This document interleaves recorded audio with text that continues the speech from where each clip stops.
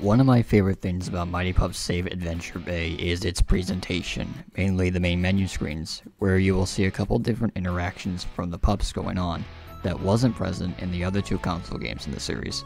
So I figured for today, we'd take a look at this. We're going to start off on the main menu screen with your three options on the left, and a couple of things will happen. The most noticeable is Chase and Rubble passing by, and the same goes for Sky and Zuma.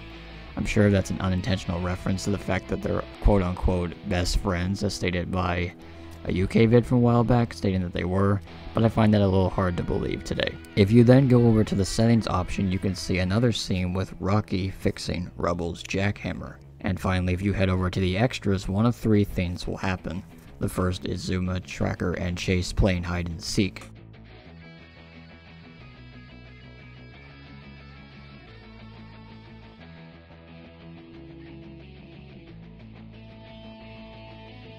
The second is Rocky and Zuma playing with a beach ball, I presume.